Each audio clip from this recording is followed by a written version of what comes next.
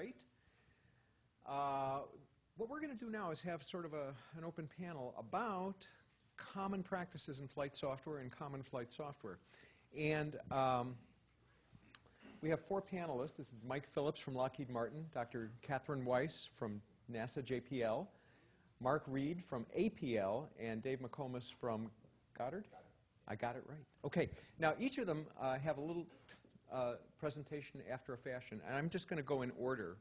Is that okay? And then yours is easy because it's a film. Okay. Right, and then you guys can just kind of talk to it as we go. Is that all right?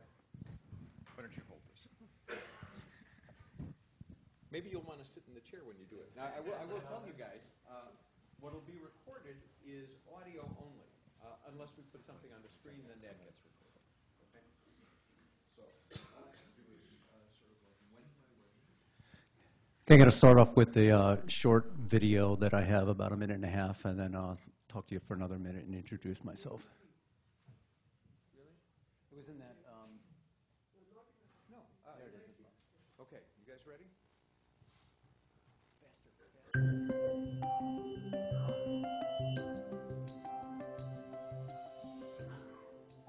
Lockheed Martin's actually been building satellites for the past 50 years, and we've launched over 150 successful small satellites. We've participated in a number of programs. Some recent ones have been XSS-11, the Grail program, the Phoenix program also for NASA, Iridium, which was done as a commercial entity, and we go across the customer sets from NASA to the DoD to the intelligence community. What we're seeing is we're looking at all the current architectures in space, including military communications, overhead persistent infrared, looking at the precision navigation and timing, and then as a part of that, looking at the space situational awareness and space protection. We're trying to merge those architectures to understand the next generation of satellites. What's the best, most cost-effective way to ensure that we have the needs we get from space? Right now, we're looking at ways to do our missions more affordably. So we have several core main programs like SBIRS, GPS, AEHF. And we're looking at small sats and hosted payloads as a way to augment those programs and those systems to give the customer more capability or more resilient capability at a more affordable price. So one of the things we can do is test out new payloads or new capabilities before you commit to those on your main programs. And so small satellites gives you the chance to do that quickly and easily. And it looks to me like the future will include core programs like we have, augmented by things like small satellites or hosted payloads to try to give us more resilience and more capability at a lower price. Lockheed Martin Space Systems Company isn't really about building big satellites or building small satellites. It's really about getting the right capabilities to space for the best price possible for our customers.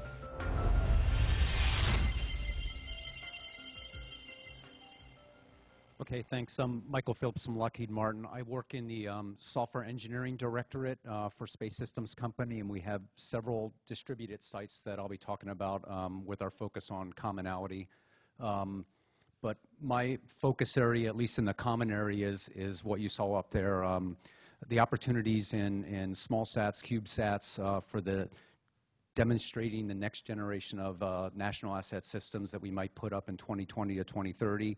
And Lockheed's push to do a lot more commercially and internationally. So that's the focus area that we have, at least in the area of commonality.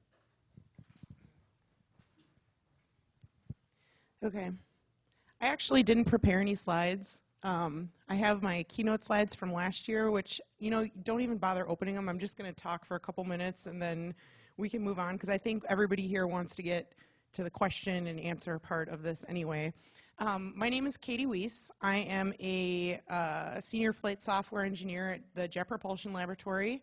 I'm in the flight software and avionics section, and I'm also the cognizant engineer for something we like to call Flight Software Core. Flight Software Core is JPL's next generation flight software platform, and it is meant to be the future for flight software at JPL. In other words, all future missions will pull from this flight software product line from a set of core assets in order to assemble a flight software system. So we're moving away from creating these large monolithic releases of flight software that are cloned and owned from mission to mission, and we're moving toward a paradigm where we're actually creating a software product line where we have reusable components a reusable architectural framework, a reference architecture, and then using those core assets to assemble new flight software systems. And so it's a big paradigm shift for JPL, moving away from the project owning the flight software to actually having the line organization own the flight software and manage this core asset base. So hopefully we'll get to talk a little bit more about that in the question and answer section.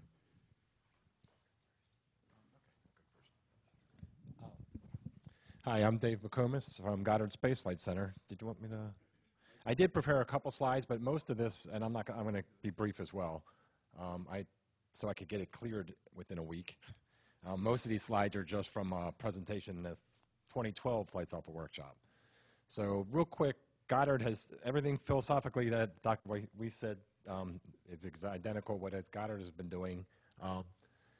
Because we kind of recognized that we had one was driven by schedules and budget. So we actually had internal reorg, and that's when we had people from different areas of Goddard come together, and we realized we're doing a lot of the same things. So flight software is distributed. We did a clone and own. So we started putting our heads together, and we came up with a layered architecture, and we did a heritage analysis, which we were able to. We didn't have an ideal situation. Everything at Goddard's project funded, so we had to nickel and dime this effort. It really was a grassroots effort. There's things we would have done differently if we could have just gotten a big budget and work it top down and bottom up. But you know, a lot of it was done in the context of projects on the side, and we kept evolving this product line. So the heritage analysis, we didn't get it done and everything we wanted to, but we did get some done. So we were able to get some variability and commonality, and we could identify those points and try to make them configurable when you deploy the system or during runtime.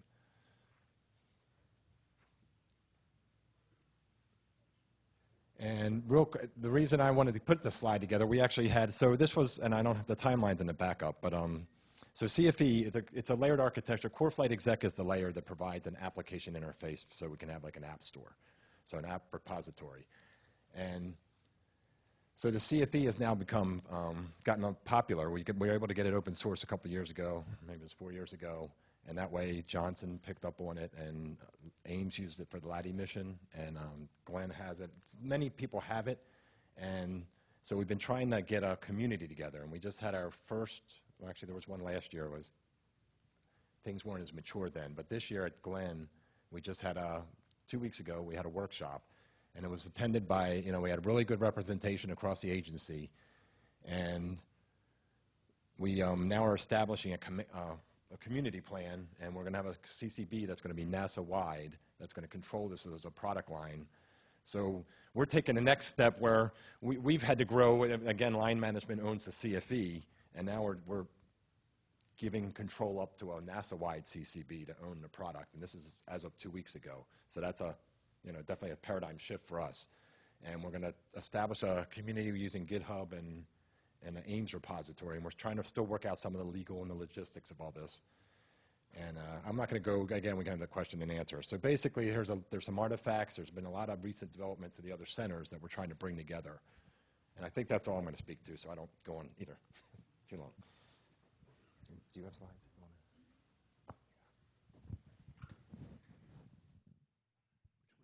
Actually, Alan, I think my slides may be on the desktop. I didn't see them in this folder. Next to the trash can, there we go. This one? I think so. I hope not. Okay, I'm Mark Reid. I'm section supervisor for the flight software architecture section at APL. And I only have 3 quick slides as well. The work we've done, we've really piggybacked on the Core Flight Executive from NASA Goddard. And I just wanted to give you sort of a brief flavor of what we went through, just with 3 charts. I know it's hard to do. But we started an effort about 8 to 10 years ago looking at going from our heritage monolithic flight software architecture to a more message-based, plug-and-play, if you want to call it, component-based, application-based, all the buzzwords, layered architecture. So this was presented at a a conference back in '07, so that tells you at least it was 7 or 8 years ago that we started on this. So we were, at that point, prototyping using an early version of CFE, so we had like version 3 dot something, if I remember correctly. And we did a prototype applications using the messaging services, core services, and OS abstraction at that point. So you could see the difference in these two architectures is you're going from an architecture which was, our legacy was more monolithic with packages where functions would call other functions, and you get this sort of coupling effect of the spider web of coupling between your packages versus more layered architecture. So then we took that prototype and moved it forward on a mission, and our first project to use this was the Van Allen probes, also known as RBSP. We took a lot of heritage code from Stereo, Messenger, New Horizons, other APL missions, and we packaged it into applications that basically transferred data through the software bus, the CFE software bus, using their API. And we used their executive services, the software bus messaging services, time services. The only thing we did not take out of CFE or we didn't use was their table services for managing our onboard data. We wanted to stick with our heritage way of managing our uploads and downloads of our tables, or as we called them, memory objects. So we ended up with an architecture. This is, again, from about 2010. This is RBSP, you can see layered up down to, in our case, we had the compact PCI interface to a RAD 750 with our solid-state recorder and our various spacecraft interfaces. But from an application perspective, the developer's developing the circles at the top, right? Everything below that is provided by CFE in the operating system and down, board support packages, et cetera. And then sort of the last thing we did, in order to develop those applications, we created what we call an application framework. And it's a way that we can deploy common code into each application without having 20 developers develop code 20 different ways. So we created an application template and sort of a wizard way of then deploying that template. So we have common code that's in packages that you don't touch, and that's things like, we call it our app main, and that has code that's untouched by developers. We develop it once, deploy it to all applications in the system. So if we had, in the case of RBSP, we had 17 applications, they all 17 got that same instantiation of that common code. And then there's specific code, which are packages that we deploy a framework, and the developers then get to modify that code only. And then they can put any other packages they want to bring in. So that's really the context of how we've tried to deploy sort of our common code on top of CFE, so we can use it common across missions. So that's, I guess, what common means to me. So that's all I have. Why don't you guys have a seat up here? And Sorry, Katie. Quite frankly, what I'd like to do is just open it up to the audience for what questions you have and what things you'd like to see. So, I see how this is going to work. You know, we learn process so fast. So how do you handle updates to the common code? So I can imagine that at different points in the, you're not just going to leave the common code alone forever. You'll find issues, you'll fix things, you'll improve things. If a project is far along, how do you decide what pushes when and who decides that? How? Whoever answers has to have a microphone. That's the other process. I'll start with you. Sure. I guess I just experienced this on GPM, which just launched in March. I mean, the CFE and there's a nomenclature, core flight system, we just refer to all the software. And unfortunately, I didn't put up my layered architecture. But so the apps are also CM'd individually. And what we our build system lets us put in local patches in the build system so we can override things on a project level. So it's really depends on the point you are in the project and where you are in your testing. But it does let you do local changes. But it has been it's been a challenge, because then you got the local change you want to feed back into the product line, and when everybody's really busy going through INT and launch,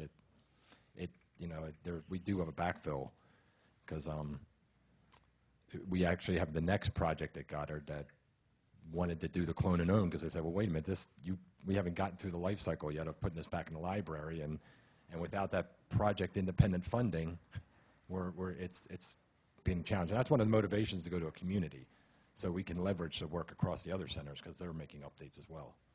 So I hope that answered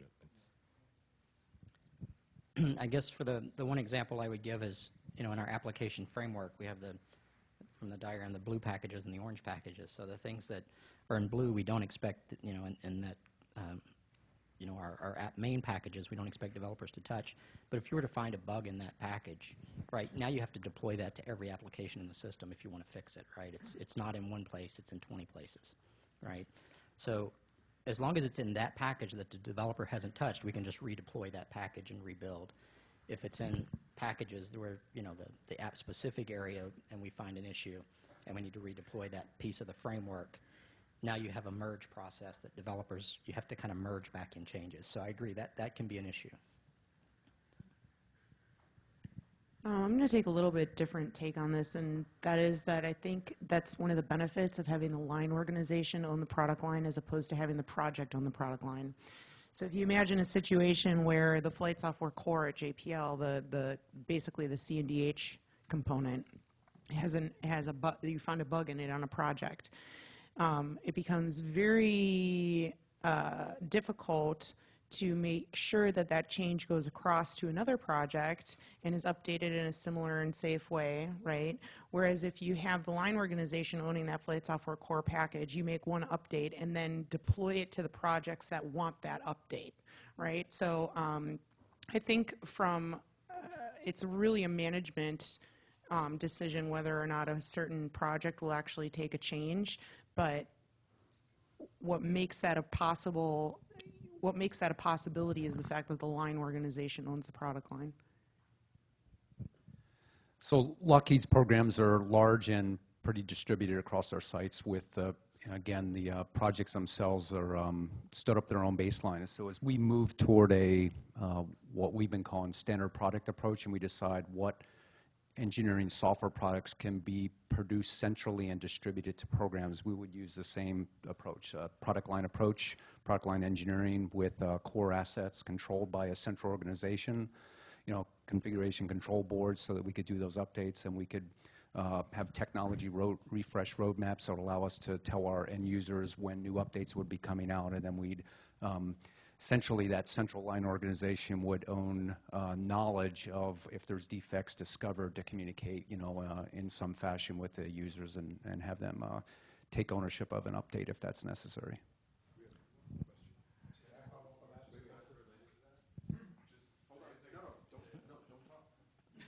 So, okay, let him finish. No kidding. So I guess the other part of that would be, how do you think it affects innovation and change? Does it make it way harder to improve this system? Because you have to have so many, it seems like now you've got customers, you've got the people who manage the core, and then everyone else is your customer, and you make a change, and then all of a sudden some of them are happy and some of them are really unhappy. So basically, think of Windows, right? It's not bad. It's not a bad analogy. Think of Windows. Think of your iOS on your iPhone. Think of VxWorks, right? When they have a new version that comes out, the customer makes a decision. Do I want that new version or not? I think having a product line approach to developing flight software actually, it creates a platform for innovation because you're constantly looking forward and doing technology forecasting and what is the direction this product line is going to take. And as you increment your versions, now it's up to the project to decide, yeah, I want to use Windows 8 instead of Windows 7. You can make that decision. It really is it fosters innovation. I would also say another way that it fosters innovation is that from a project lead, if you're developing the flight software, you don't have to worry about a lot of the infrastructure and a lot of the common capabilities that you're getting, from the this product line, common software. You get a focus on the applications. That's really where all the all the innovation is, right? You're not spending your effort and your time on things the pieces that are just, making the day-to-day moving of the bits.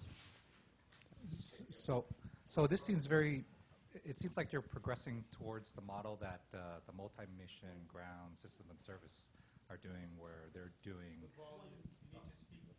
We can't turn the mic off, and we have to speak directly. Okay, can you hear me now? So it seems like you're following, or you're going towards the model that the multi-mission ground systems and services are doing for AMIS, where they are releasing something every 6 months, common core set of capabilities, and then there might be something specific for service for a particular mission, but they have an infrastructure already set up to release new updates on a scheduled basis. And then the project decides whether or not they like that new update, and then skips that particular version and stays with their version, or might wait for the next 3 or 4 versions down when you list, this is what we're going to work on version 5 or 6 or whatever. Is that what you want to go towards? Yeah, I mean, that's what we want to go towards. And again, it's kind of with the innovation question. I mean, because we don't, it's really you're providing a service and an infrastructure. So if that stays stable, it provides the platform for all the innovation. And sorry, I want to get back to the first question, just to clarify a little bit. I mean, I think we have a funding difference between like JPL and Goddard. Our line management doesn't get much money. So we're looking at challenges. So we don't get the fund. When I say the line management took over that's one of our challenges, to keep the CFE going, because we basically can tax projects. The other area we're looking at, again, we have the community we're establishing that'll help it. But we also have a lot of low Earth orbiting satellites that we have a sustaining engineering group. So that might be a way that we're looking to possibly, now that it's mature, let them help. And that's another area, I guess, from a life cycle perspective, at least with low Earth missions, that they're really enjoying that benefit of getting a common architecture. Because right now they maintain over 10, it's in the 10 to 20 range, and they're all different platforms they got to learn. So this team has got to know a lot of different platforms to maintain the software.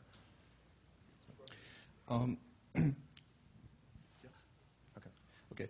I have 4 topics, so I'd just like to throw them out, if you could comment on this. What services are provided in this common framework or frameworks for resource management and budgeting? So that's one.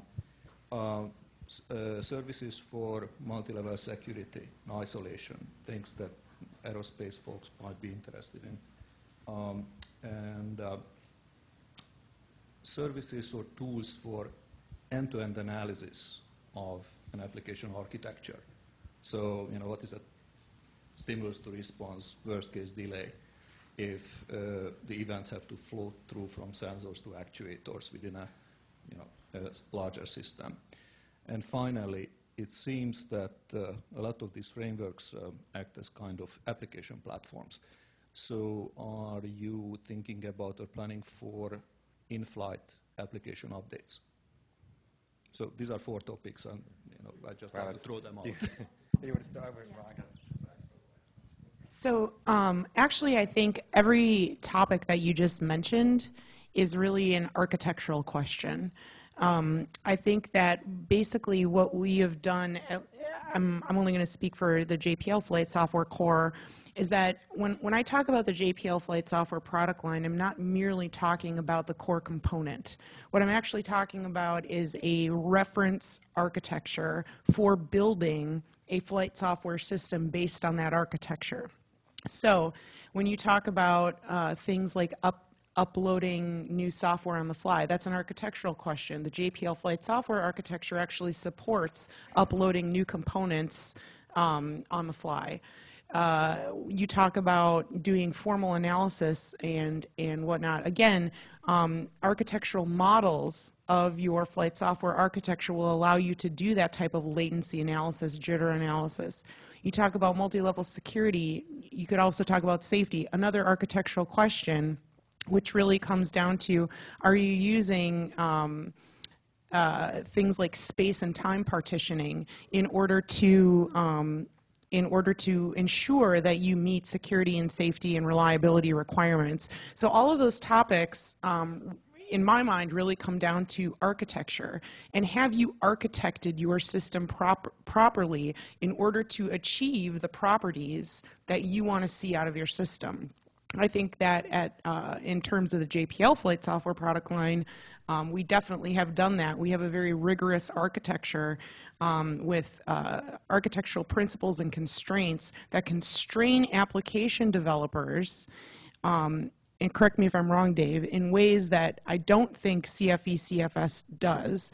We actually have a formal definition of what a component is, what a connector is. And when you build your flight software system, you have to follow those architectural principles and constraints in order to interact with the flight software core. So it's a very strict architecture on the flight software system as a whole, and I think because of that, we actually are able to deliver some of the properties that you're suggesting. Yeah, so I'll touch on a point or two. We also are looking at different reference architectures. I think the problem that might come up in the future is the trade space is fairly wide with respect to the architectural solutions that we need to do. So if we're really focusing on affordability, we really need to neck down, we talked about maybe partition operating systems, which we just flew on our Orion system. We have such different mission needs from our customers, right? They drive different architectural choices. So the real concern maybe is as we move forward with common products and standard products, that variation could get worse in the future before it gets better. So somehow necking it down to constrain the problem somewhat with all the choices that are open to us and working with programs to allow that to happen in a common way is something we're looking at. Maybe a question about so we're talking a lot about the product itself, but obviously that's just part of the problem. You can have a superior product that you deliver to your internal customers for use, but they have to know how to use it. And there's a series of documentation, there's training. We found that marrying the people with the product itself is critical. Our high reuse programs have really been able to leverage the people with the product as they move from program to program. So we have to have a training program in place, a documentation program in place, a way to deploy, the central standard product as teams get started with that. So, with respect to affordability, it's really the productivity of the team itself, and just the product is only one part of that. Well, and I also think it's important to note that exactly what you just said is that core assets are not just pieces of software. Core assets in a flight software product line are people, process, training, tool sets, infrastructure, build systems. It's all inclusive. It's not just about the actual reuse of the code itself. 90% of your reuse is actually going to be from all that other stuff, right? It's the infrastructure. So that was one thing I wanted to resonate with you on. That really is an important key. The other thing is that you mentioned keeping the people with the product, and that's exactly what we've done at JPL in the flight software section. We actually have a flight software core group that works on the flight software core. So you're maintaining that knowledge base from project to project by keeping it with the people. I guess the couple of points in this is just my experience with, as a user or an end user for CFE. The CFE architecture is similar to some of the points that Katie was hitting on.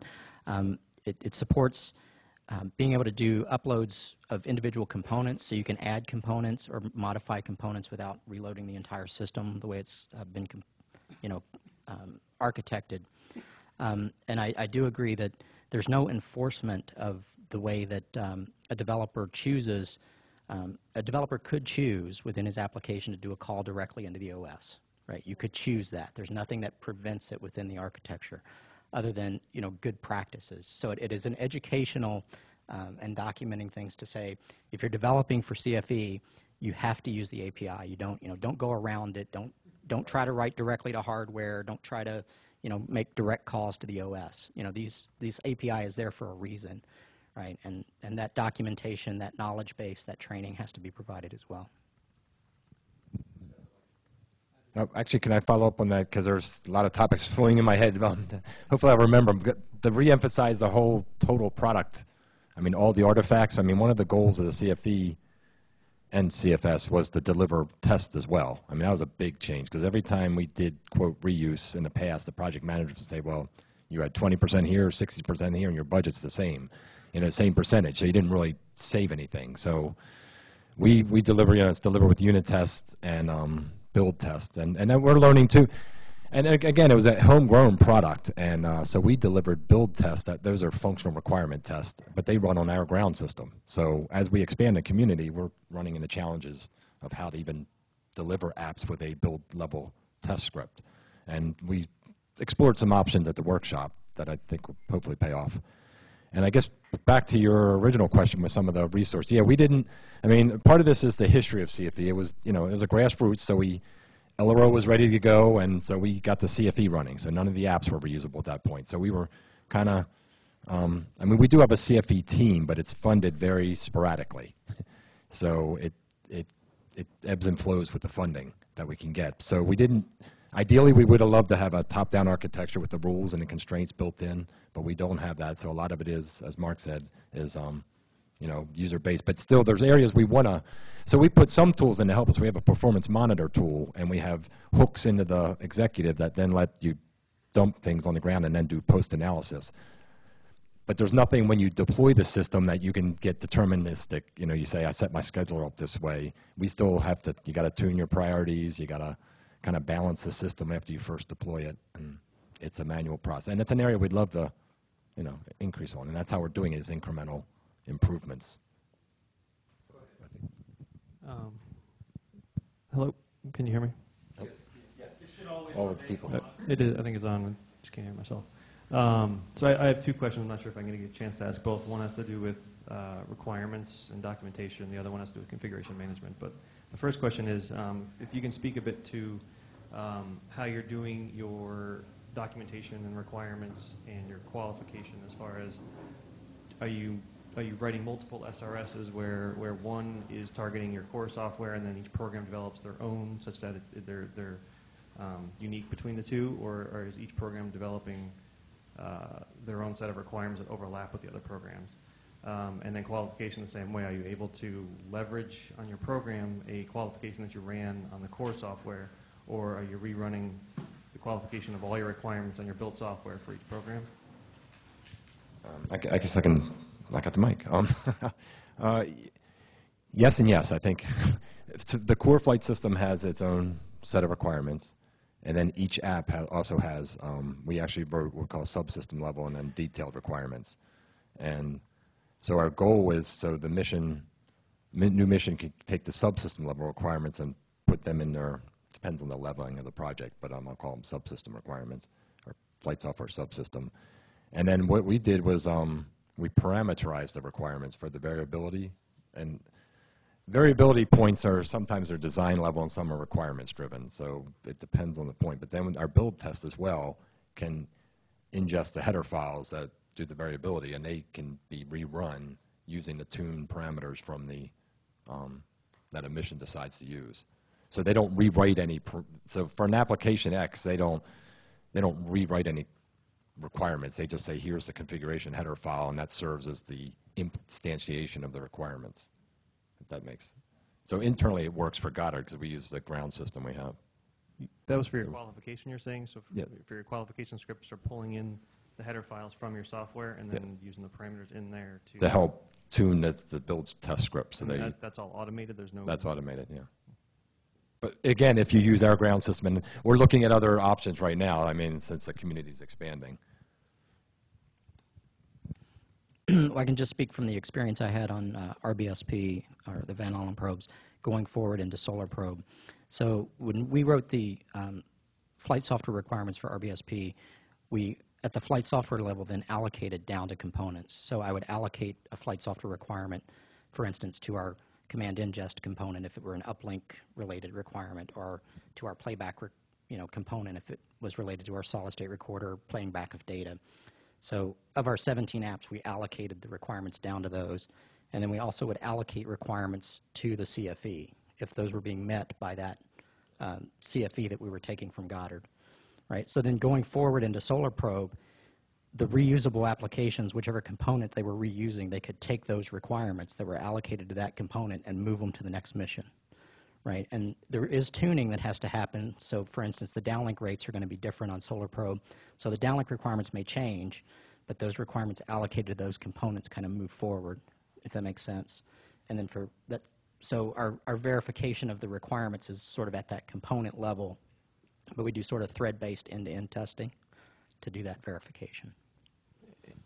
And for that integrated system testing, though, are you able to, you're developing and rerunning it for each program, or you're able to leverage the qualification that was done on this, just the CFE? We are able to leverage, and it goes back to what Dave was saying, I guess, and in their case, they're using a different ground system than us, but we have scripts that were written for a ground system that we use at APL, and those same scripts will be moved forward. It's the same command and telemetry database, effectively, for those components can move forward for the next mission.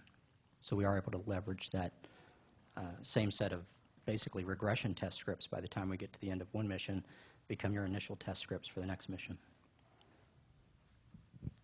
So in the flight software core, we actually have requirement level 4, 5, and 6 requirements on the flight software core component itself. And the intention is that the core is fully unit tested against those requirements, and that entire package is then delivered to a project. So a project inherits both the core component requirements as well as the unit tests that demonstrate that they meet those requirements. Embedded in those requirements are your variation points. Those variation points, similar to what Dave said, translate into configuration header files for each module internal to the core component. We, unlike Goddard, do not automatically populate from the requirements into the flight software core. The requirements have to be manually changed, and then the configuration header files manually changed to update to those requirements. But the intention is that the core is a self-contained piece of software that's essentially qualified against the requirements written against it and then inherited by a project. And then the project writes requirements, level 3, level 4 requirements on the flight software system within which the flight software core component exists. So it's almost identical to CFE. If I can grab I just want to clarify yeah, so I didn't want to mislead. Our header file is configured and then ingested into the test scripts, but we don't change we don't do anything with the requirements. That traceability, it's traced, that's why I want to, it's traced. On GPM, what we did was CM configure the header file and say, this is our instantiation of the requirements. So it's not a full trace through the requirements document. They just kind of stay as they are. And then it's the header file. I just want to clarify that. So it's not as, no, I wish it were all the way. Well, it would be cool. We're only half there. So I've been watching the proliferation of CFE and CFS since I started coming to these conferences in 2009. So Lockheed this year had an R&D project to start using CFE and CFS, well, actually when CFS gets released, open source. But to at least leverage the CFE code in our standard product is a central thing. So we've pulled really their level requirements from the SRS level and down to the detailed level. We pulled their unit tests and run them. So the plan would be centrally, right, to qualify that end product that's delivered to our internal customer with a series of requirements. So we essentially qualify a subset of it, call a CSCI or something that would have the core executive capability that's in CFE built out, and you'd have those interviews with the customers to understand whether they needed that functionality or not, and you'd tailor the software requirements spec, and then you'd specifically test to there.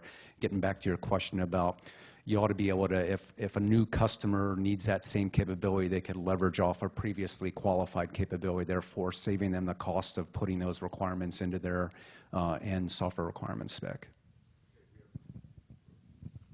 Most of your initial presentations presented an architectural style diagram, and you have some standard components that make up your architecture. How do you go about defining and advertising sort of the range of missions or operational scenarios or use cases that you feel the architecture meets, so that prospective missions could look at this and say, we think this architecture will work for us, or here are reasons why it might not? So I'll take a quick stab at that.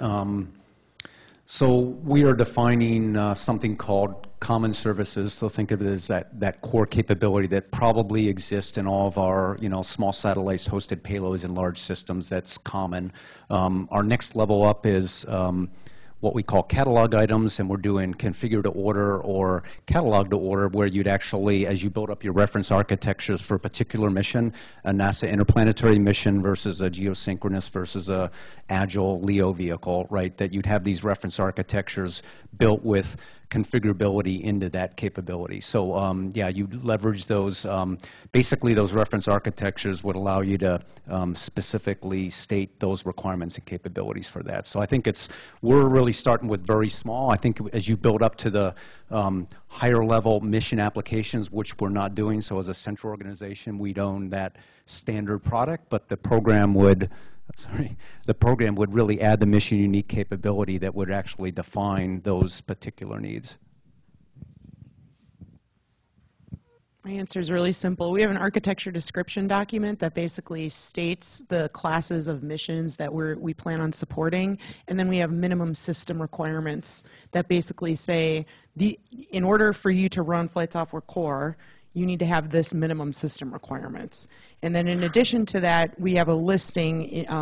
So we have the architecture, the overall architecture, and then the architecture of the core that lists all the core capabilities.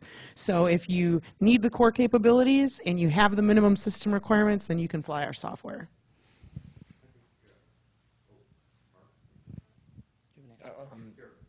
Yeah, I wish how many times people have asked us for that, and we don't have it well documented. And one of the things on our list would be, we'd love to also have benchmarks, but we don't have a minimum set or a range that we really publish, and that's something we'd love to be able to do. But at the same, it's a push and pull kind of thing, though, because at the same time we've got some CubeSat work going on now, and then there's been talk of a micro CFE, but then you got this whole trade-off of all the resources that are required. Do you meet the full API or part of it? And then, but then somebody put the effort in. Alan Cudmore just rehosted it to the free RTOS, which has a very low requirement, in terms of runtime system. So it depends which way you push your energy. And now he's expanded the platforms. Again, not from a memory or CPU run. There's still other issues and resources. Within the core as they exist now and the requirements you have, what capabilities are there for resilience to a cyber attack? And I'm going to assume the answer is very little, but are there plans on the roadmap for when someone finally says, okay, I'm going to need encrypted communication to the ground system, I'm going to need integrity checks, I'm going to need some kind of key management? What's the current state of the common efforts? The CFS right now, the command ingest and telemetry output are not part of it. So that's each user provides their own command. So we don't have any built-in security right now, but that's the way, when we're not going to release those two apps for that reason. I mean, so we do, like on GPM, we do have command key management, and nobody has done encryption that I'm aware of. But so no, the answer at the core level, no, that's not addressed. And what's that? Okay. Hi. So the JPL core actually does include command and telemetry, so it would definitely be changed to the flight software core if you were to add security, encryption, protections. It's not really in our baseline right now, but I mean, if we felt that there was a need for it to expand in that direction, we certainly could. So, well, we use the coding standards that are, required at JPL, but they really don't have any security requirements on flight software per se, so not right now. So this is a follow-up question specifically for the JPL. I know every single project is supposed to have a flight protection plan. The core flight software project is not considered a project per se, a flight project per se. It just feeds into project. So are you going to take a look at the various different flight project protection plans to see a commonality that the core needs to meet so that you could give it to the projects later on so that the projects doesn't have to do it, to cover those type of things that is required for the projects? Like, can you give me an example?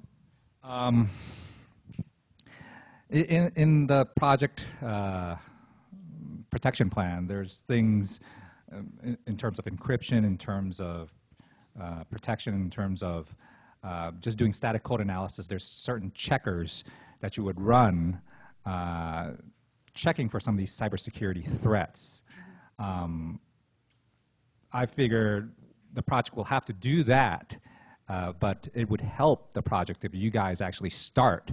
Right. No, and that's, I mean, that's basically the same answer that that I just said, is that we aren't doing that right now. It's not part of our baseline for the core. We basically took the Mars Science Laboratory C&DH software and we ported it and massaged it into this new architecture, refactored the code, rewrote several pieces of the code actually, and that's where we stand today. So any new security or protection requirements that need to be levied, you know, we should talk about that, because if it's something that needs to be as a part of the flight software core, we need to start thinking about it now, because we don't currently have that in our baseline.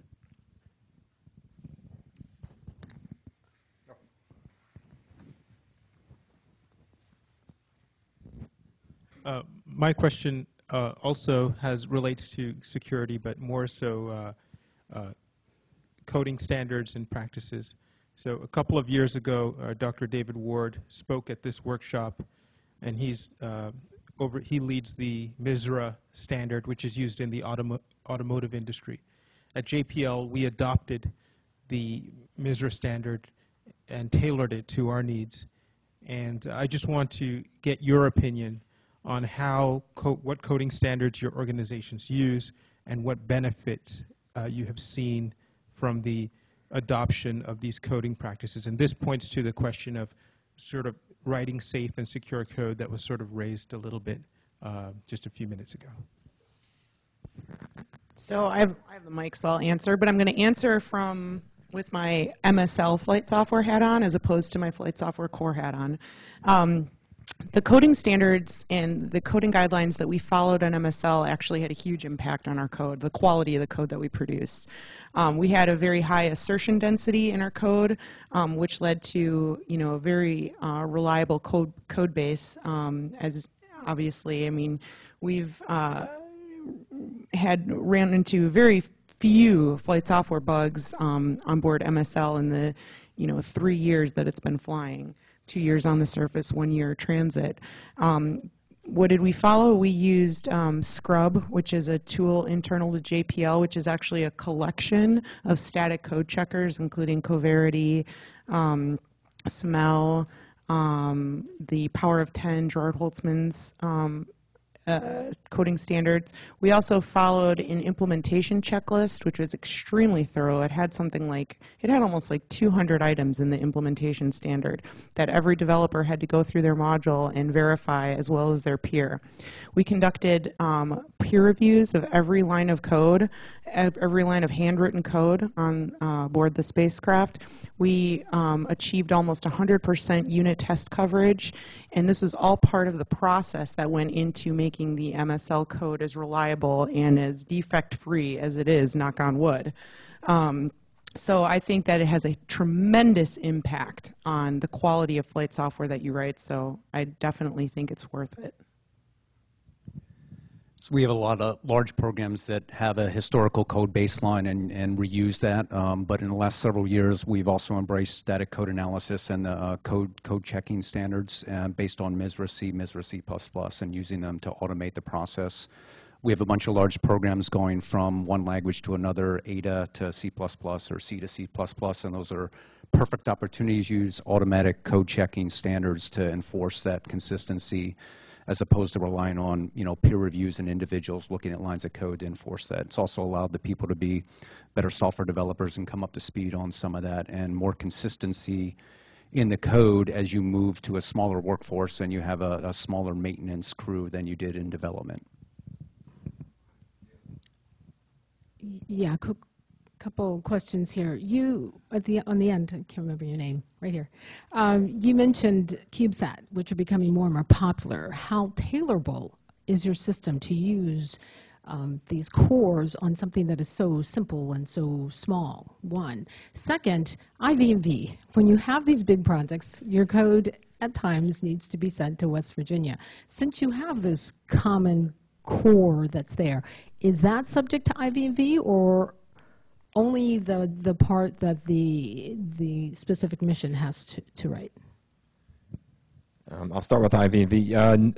They're kind of structured, I think, funding-wise, similar to us. So they do their analysis based on projects. But the nice thing is CFE was used on MMS and GPM. So they did static code analysis of the CFE and the apps, actually, for GPM. So it has been through IV&V. But it's not on a regular. We've talked to them about, is there a way, a different model we can set up so they can, you know, continuously do it on a separate product line, but we haven't really gotten there yet from funding.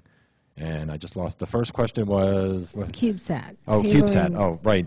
We're just getting experience there, and as I mentioned, the one that is we did end up rehosting the CFE, and we're in the process now. Is all I can say really is that it's been hosted on an operating system called FreeRTOS, which.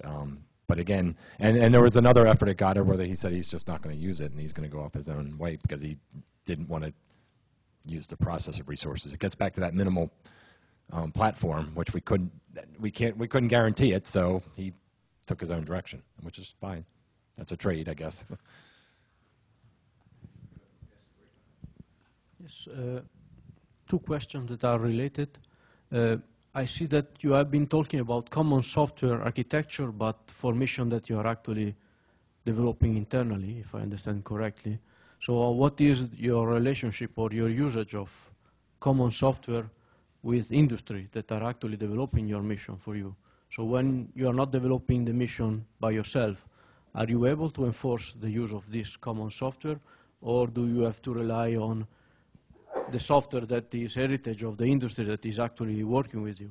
And secondly, how much there is an effort to harmonize the software between your different centers, if you have any interest in that? I guess I can start with the second question, because that's an area we have been working with Goddard over the last 8 or 10 years to try to harmonize the work at APL with the work at Goddard. And as David mentioned, they've just recently stood up a working group at Glenn to kind of standardize or harmonize that across NASA. So, you know, since CFE is being used in a wider community at Marshall and Johnson and Ames, you know, other organizations within NASA, that I think there is definitely movement to try to harmonize across, you know, not just individual projects or individual centers, but across NASA in general. So I think that JPL in some ways is in a kind of a unique situation, because we started this effort separately from CFE CFS. So it's a completely different architecture. It's a completely different implementation. While there are no efforts to bring Flight Software Core and CFE CFS together, there is a tremendous amount of communication that happens between myself, Jonathan Wilmot, David, the NASA SARB, the Software Architecture Review Board. We're all members of that board. And so there's a lot of discussion and exchange of ideas about the different architectures, but they are completely different architectures. There are some fundamental principles that are different about them. I forget what your other question was, though. Oh, how do you enforce to industry? Okay, so that was something that we definitely were interested in at JPL, because, you know, part of this whole idea of technology forecasting is to think, where is the future of flight software going? And gone are the days where you're going to have these huge in-house missions that only JPL will be writing the flight software for. Right? I mean, things are getting more expensive. They're becoming more distributed across different centers, across the planet, actually, across different space organizations. And so one of our driving requirements was interoperability with other centers and distributed development. So actually built into our architecture is this idea of space and time partitioned components and an actual sense of what a component is, so that we can actually hand off the API to the flight software core, and we can hand off that architecture description document to another industry partner or center, and they can build a flight software component that's compliant with not only the flight software core but the overall architecture. Now, have we tried this out? No, we have not tried it out yet. However, we believe that we have put the architectural constructs, the architectural principles in place such that in the future, when this does happen, we will be able to do a collaboration to create a flight software system. So I'll speak as an industry user of some common software. So flight software is also a make core competency within Lockheed. So if we developed an internal capability like JPL would do, it would just be for our programs within them. So we're looking at leveraging really the work that, the CFE, CFS, or if ultimately JPL comes up with a baseline and we're able to leverage that, that would be excellent. So how can we, build upon the community that exists already within NASA to go do this, and but at the same point, we'd like to come to the table and understand our concerns, right, and what we'd actually like to see in that product. It's good to see that you're standing up, a steering committee or something for that. How might we influence, right, CFE 2.0 for the new capabilities that it needs to have, and definitely with the release of open source, restrictions come with that. So obviously when we get that code and we leverage it on our programs, right, there's certain restrictions that go along with it. Because if it's an internal product and you don't have those, then yes, you risk that somehow a program's going to take that baseline and open it up and make changes to it that risk its pedigree. Definitely looking at how we might leverage the capability that's coming out of NASA and expand the community. Very good. Okay, last question, Joel. That's what software is. No, it's just in time.